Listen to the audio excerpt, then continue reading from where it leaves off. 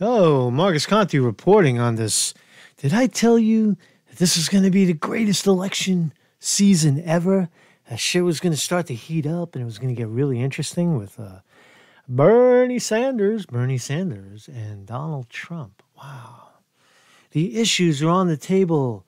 The swords are coming out in this election. So Bernie Sanders did a town hall last night. He went in front of the people with Wolf Blitzer on CNN asking the questions or moderating. Turns out a little bit of it was rigged. I'll point those things out. But how did Bernie Sanders do, right? Bernie Sanders is bringing the issues to the table, right? And that's what's most important, right? Now, what was he good on? Green New Deal, let's give the good ones first, and then we'll talk about how he failed. Because I think he did in many respects, and we'll talk about that. I'm going to play a lot of the clips. I encourage you to watch the whole thing through on your own if you have time. I'm just going to give you the highlights and see what happens. So, Green New Deal, he's for. Medicare for all, 100%. He was 100% correct on it, how you have to squeeze out the pharmaceutical industrial complex. 100%. Income and wealth inequality, that's what Bernie Sanders talks about all the time. He was 100% in rare form. Tax evasion on to enforce the tax evasion laws and corporate aversion laws for large corporations. He was 100% on that. Free college at city and state universities. Here's where he fails, right? 100% sheepdog. He opens up. The first question you're going to see, he's going to show you that no matter who is elected, who the Democrats bring forward, he's going to support them. So right there, he failed. That's a big failure. He still defends Russiagate, that the Russians rigged the election and not the DNC. He actually defends fake news that you're going to see. He clarifies on Venezuela. Which I, in my view, I've already I feel like he's already clarified. He supports. He's against regime change, so he clarifies that. He's still calling Trump a racist and a separator when the Democrats are really the separators. He declares that Trump will never get his wall. That the solution for immigration is not a wall, is a immigration reform, which I know a lot of people disagree with that. And there wasn't a single mention of gun control in the whole talk. So let's jump into this and see what's going on here. So here's the first question. And unfortunately, we can't focus only on the issues. We must get President Trump out of the White House before he does any more damage. If you are the Democratic nominee, how will you defeat him? And if you are not the nominee, what will you do to help the nominee defeat him? Well, let me just say two things. Number one, I hope and believe that every Democratic candidate will come together after the nominee is selected and make certain that Donald Trump is not reelected president of the United States. And I pledge certainly to do that. I hope I'm the nominee, but if I am not, I will work with that nominee. Trump has got to be defeated. And I'll tell you why. I don't want to hear why. The point is that Bernie Sanders right there declares that he is a sheepdog, that no matter when they stick the knife in his back, not if, because, all right, history repeats itself, right? They're going to fuck him, right? They're going to fuck him over, right? There's no doubt about it, right? History is as history is. And they did it to him before, and they're going to do it again. And he just told you that he's going to turn over the reins to whoever the Democratic candidate is, no matter what. Big, It's not only that we have a president who wanted to throw 32 million people off of the health care they had after promising that he would provide health care to everybody. It's not just a president who said he'd have a tax plan to benefit the middle class, but 83... He makes a lot of good points. I just want to show you the point that he fails, where he calls Trump the divider. Watch. 3% of the benefits go to the 1%. I'll tell you, it's not just a president who said to the working class of this country, I am on your side. I'm not going to cut Social Security, Medicare, and Medicaid. And then he came forward with a budget, $1 trillion cut to Medicaid, $500 billion to Medicare, and $72 billion to the Social Security Disability Fund. But there's something even deeper. Listen to this. This president is the first president in the modern history of our country who is trying to divide our people up based on the color of their skin, the country they were born in, their sexual orientation, their gender, their religion. And that is an outrage. Our job is to bring our people together, not to divide them up. That's why Mr. Trump must be defeated. See, now, that gives me the squinty lemon face. When he says that, I go, what? It's the Democrats. We all know that. The Democrats are doing the conquer and divide thing. They're the ones who cut and slice and say the blacks over here and the women over there and all this stuff, right? It's the Democrat. It's his party, and he's blaming Trump. He's basically still calling Trump a racist. It's a big mistake. Trump is not the divider. People are going to look at you and say, Bernie, you're fucking wrong. You just got that whole shit totally backwards, Bernie. So there's where he fails. I'm focusing on the unfortunately the failures where he falls short, right? If you want to watch the whole thing, again, I gave you the ones where he was spectacular, but I just want to talk about some of the faults. So here he goes into the obstacles, let's call them that, for Bernie Sanders. Let's talk about tax evasion on the corporations. It only goes to the very, very wealthiest people in this country.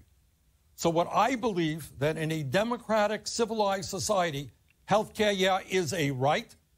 Making sure that our kids can get a higher education is a right. That we rebuild our crumbling infrastructure is a basic need. That's going to cost money.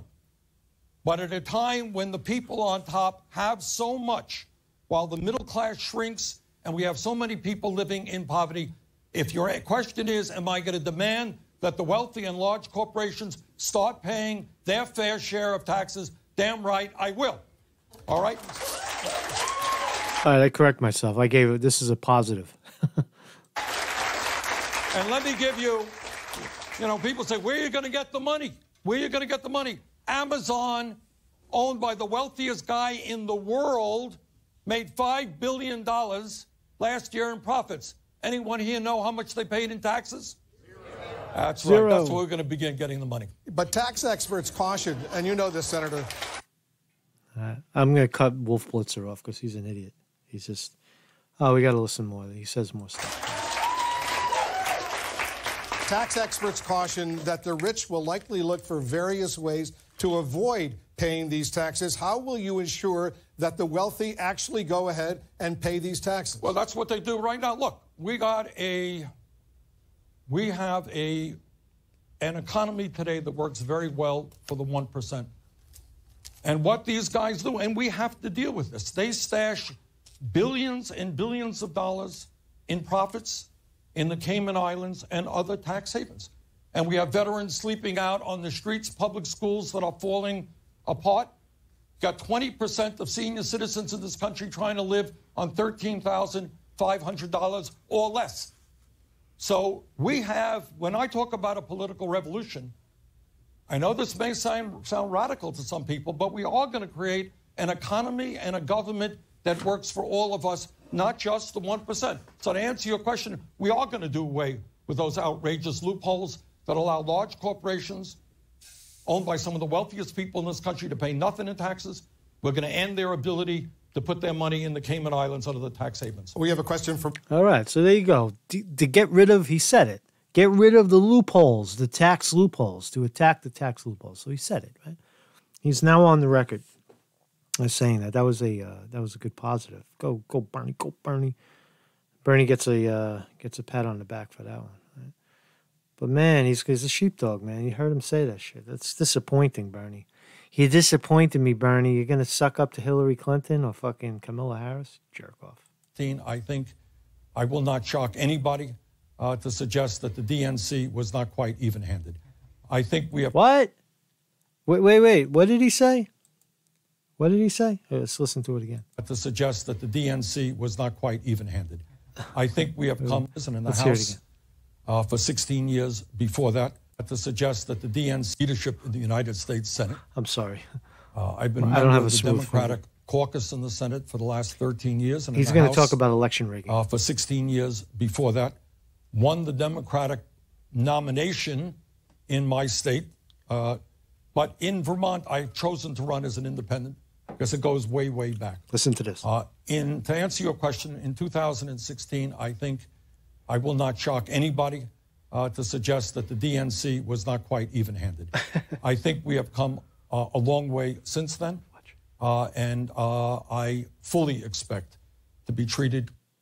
This is CNN failing. Watch. They sent out a bad stream. That's what I wanted to point out. Look. Nothing.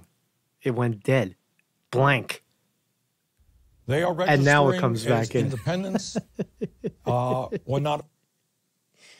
That's CNN, right? Bernie, you're going to get a fair shake? Fucking CNN sticking it's rigged. They're sticking the knife in your back. All right, so they gave you some space, but essentially when you start talking about election rigging, you see how CNN knocked down the feed.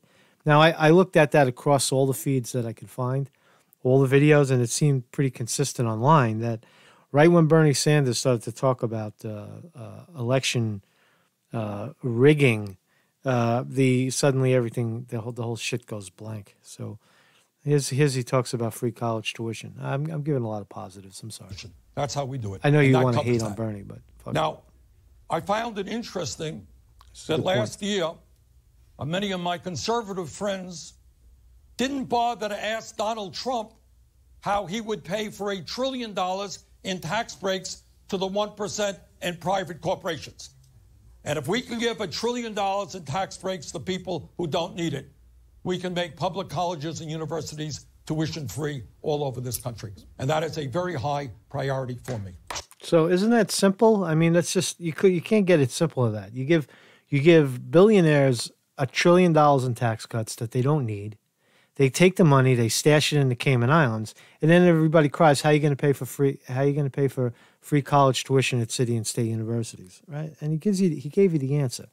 He gave you the answer on tax evasion, right? How to close the loopholes. I would up the ante on that and say that you need to lock people up. You need to make examples out of corporate mongers, bankers that evade tax, right? They break the law, they evade tax. You got to lock them up, right? You got to drag them up the stairs, like they did with Martha Stewart, and make examples out of them, right? You have to do that, right? So, here's a socialism smear. This is pretty good. Katru, a nonprofit worker here in Washington. Listen to this. This is great. Senator Sanders, can you make a simple, persuasive case as to why socialism is preferable to capitalism? Democratic socialism, right? Yes. Okay. So he clarified, right? Again, the questions are it's not random, right? The questions are picked, right? The girl's cute. She's honest. She's asking an honest question. She believes in her heart that socialism is better than capitalism. Just to preface it, right? But the fact is, the term socialism has been weaponized in this country. So she's smiling. Oh, look, socialism, and she stepped into they're trying to put Bernie in the trap, basically. See, the kids want socialism, but and Bernie clarified democratic socialism. So let's see how the caption reads on CNN. Let me watch this. Tell you what I mean by that, so we're clear. Watch. Right now. Can you make a simple, persuasive case why socialism is preferable to capitalism? So it's a leading question, right? Because we know Bernie is a democratic socialist who wants social programs, a social democrat, right? So now this is what Fox will run with, right? That he prefers socialism over capitalism, right? But he's an FDR capitalist. That's what Bernie Sanders is. He's an old school, New Deal idea kind of guy. That's who he would resemble, right? FDR. But there's the smear right there for you. We have a nation which prides itself on a lot of political rights. In other words, under the Constitution, thank God you have freedom of speech. Media can do its thing, even though Trump calls you an enemy of the people. How does that feel to be an enemy? That's another story. All right. I won't question Wolf. You don't think we are, though? No, I don't. I certainly do not. No, you are CNN is the enemy of the people. Of course, it's a fucking propaganda machine, right? So Sanders loses points there. You lose -5, Bernie. CNN apologist. All right. We'll put that on your list. Let's go to Russiagate. This is really good stuff right here. All right. He defends Russiagate. This is, in my view, I've said that Russiagate, immigration, and what was the other one that I talked about? The 3 points that he has to overcome. Russiagate, the calling Trump a racist, and the open border stuff. That's the biggest, in my view, that's the biggest obstacle with the Trump tried and true that could easily slip into Bernie's column if he were to become the nominee. But here he fails. Watch, Russiagate. This is a colossal blunder.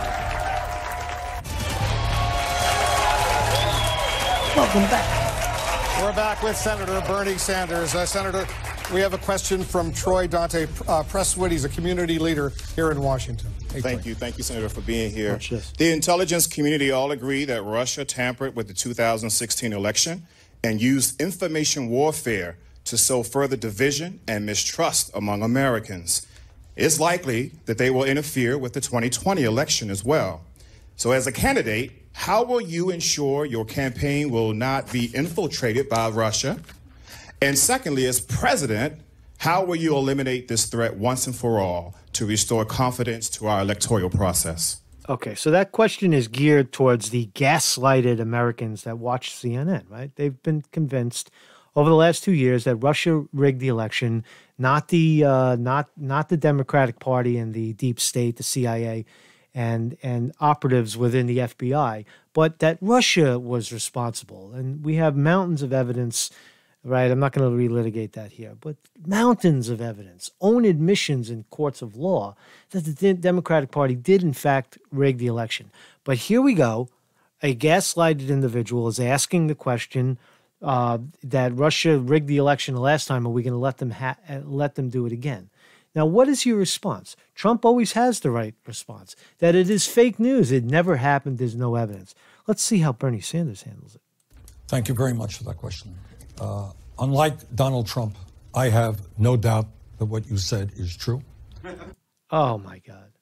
So he has no doubt that the intelligence communities that say that Russia rigged the elections, in fact, it's all true. Right, that's what he just said.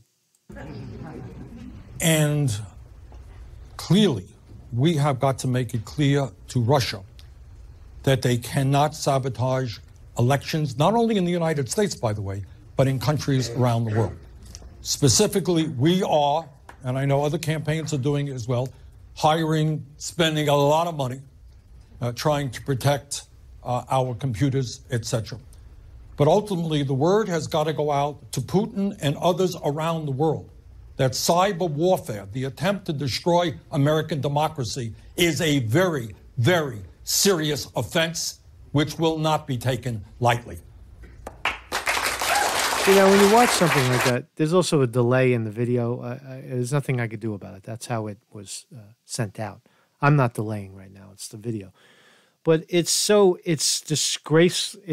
disgraceful when you listen to something like that, when you've been paying attention for a long time. You know that the election was rigged against Bernie, and here he is refusing to admit that the Democrats, stuck a knife in his back, and that he took $240 million from his supporters. And, and that he's not coming clean with it, is the point, right? So Bernie Sanders fails miserably on Russiagate, right? He's just going to keep perpetrating the fraud and abuse. So when they cheat him again, he's going to say Russia did it. No. And I was as active as I could trying to keep the United States from going to war in Iraq. I was in the Congress at that point. Clarify. And I am very fearful of the United States continuing to do what it has done in the past. As you know, or may know, the United States overthrew a democratically elected government in Chile and in Brazil and in Guatemala and in other countries around the world. So as someone who fervently believes in human rights and democracy, we have got to do everything that we can. But I think sometimes you have unintended consequences when a powerful nation goes in and tells people who their government will be.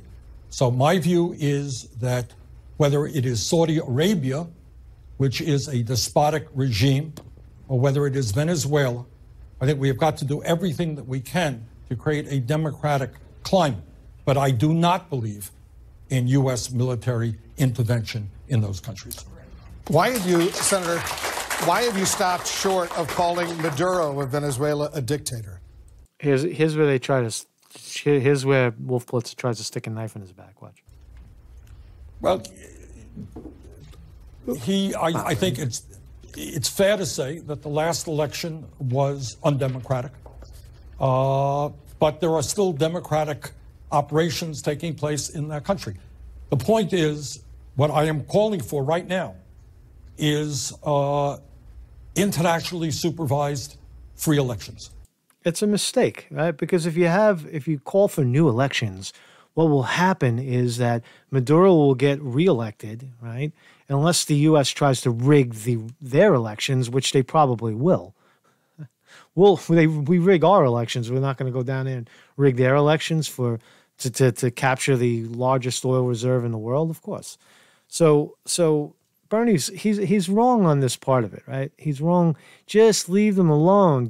Let the humanitarian aid that's coming in from other places other than the United States get in there, and don't worry about it. He's not. Is Maduro a dictator? He's going to try to press him on the definition of a dictator. It's stupid. And I do find it interesting that Trump is very concerned about what goes on in Venezuela. But what about the last election that took place in Saudi Arabia? Oh, there wasn't any election in Saudi Arabia. Oh, women are treated as third-class citizens. So I find it interesting that Trump is kind of selective as to where he is concerned about democracy. My record is to be concerned about democracy all over the world. So we've got to do everything we can. But at the end of the day, it's going to be the people of Venezuela who determine the future of their country, not the United States of America. As you know, So he says he defends free elections in Venezuela, but then he blames Russia for stealing his election. It's just ridiculous. It's a totally ridiculous. It makes you believe that there's no way on earth this idiot can get elected, right? And it just that's what it seems like. So let's talk about the wall in this country. So the goal with immigration, in my view, is to finally deal with comprehensive immigration reform and a path toward citizenship and a humane policy at the border for those who seek asylum. America should not be the country which grabs little children at the border out of the arms of their mothers. That is not what this country is about. So he said no wall earlier, and absolutely no change whatsoever. In fact, he'll be more lenient on letting immigrants in. So it's not. There's where he fails. Russiagate, his immigration policy is now out of sync with the middle of the country, and most people not in the middle of the country. Most people don't agree with a wall, but they agree with some sort of enforcement of immigration law, which we don't have. We haven't had in a long time, and we probably never will have. If Trump gets another 4 years, we may have some movement in that direction. But essentially, Bernie fails on immigration, on the wall thing, and immigration. That was another point. Oh, here's the point he makes on retribution. This is good. This is a final point. And then wrap it up. So, from Chioma Iwaha, she works at a nonprofit here in Washington. Question. Thank you, Senators. Part of the legacy of slavery and Jim Crow in the U.S. is the legacy of income inequality in the U.S. What is your position on reparations to the descendants of slaves? Well, as I just indicated, there are massive disparities that... The question is reparation to slaves. What does that mean? It means paying any descendant of a slave, paying them Whether it's unclear, paying them money, paying them land, giving them stuff, not just welfare, right, which they already have, right, but giving them something more, which is, it's unclear. But listen. Must be addressed. There is legislation that I like, introduced by Congressman Jim Clyburn. It's called the 10-20-30 legislation, which focuses federal resources in a very significant way on distressed communities, communities that have high levels of poverty. So as I've just indicated, I think we have to do everything that we can to end institutional racism in this country. It is not acceptable to me that the rate of childhood poverty among the African-American community is over 30%. He dodges the question. In this country. That is beyond belief. That African-Americans die from cancer at higher rates than whites. So we're going to do everything we can to put resources into distressed communities and improve lives for those people who have been hurt from the legacy of slavery. So what is your position specifically on reparations? I asked the question because Elizabeth Warren, Julian Castro, they've indicated they want what does that mean? What do they mean?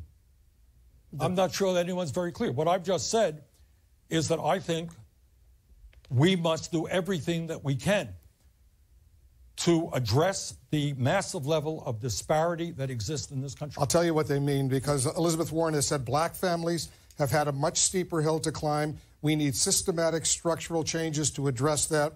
Julian Castro has said, I have long thought that this country would be better off if we did find a way to do that, reparations. Well, I agree with what Elizabeth said. So you would support reparations? But read what she said. What does that mean? She means, I think, I don't want to put words into her mouth, is what I said. Okay? In other words, as a result of the legacy of slavery, you have massive levels of inequality. It has to be addressed, and it has to be addressed now. So there's no indication there that Bernie Sanders, the whole thing, again, it's a pitch to the ignorant blacks, for lack of a better term, right? That they're going to get something for free money because our descendants were slaves, right? That's the pitch from the left. Now, is Bernie Sanders going along with that pitch? Not really. He clarified. He said he's for, I don't even know what he said, but it's stupid. He's not saying give money to fucking slaves, slave descendants. That's what he didn't say. We're clear on that. He didn't say give money and properties and the rest of the nonsense to slaves. So that's all I got on that one, right? So that was pretty interesting, right? It's a fucking great story, man, right? Bernie Sanders. All right, so you be the judge. I mean, I don't know. I say he fails on Russiagate, the fake news. He's still propagating that. He's still calling Trump a racist and a bigot and a misogynist and all that shit. He clarified on Venezuela. He's for open borders, no change in immigration. There's not a word about the wall or gun control. There was one little word on the wall. Where he shines, Green New Deal, Medicare for all, right? He's 100% correct. Income and wealth inequality, tax evasion, enforce it on the billionaires, free college at city and state universities. So it's a mixed bag. It's not 2016. There's a lot of the issues, the American people's view on the issues have changed in the era of Trump. Now, can Bernie change and evolve on those issues without pissing off his precious Democrats who are ultimately going to cheat him anyway? Or are we just going to, we should just call it right now, Trump 2020? I don't know. You be the judge. Marcus Conte reporting.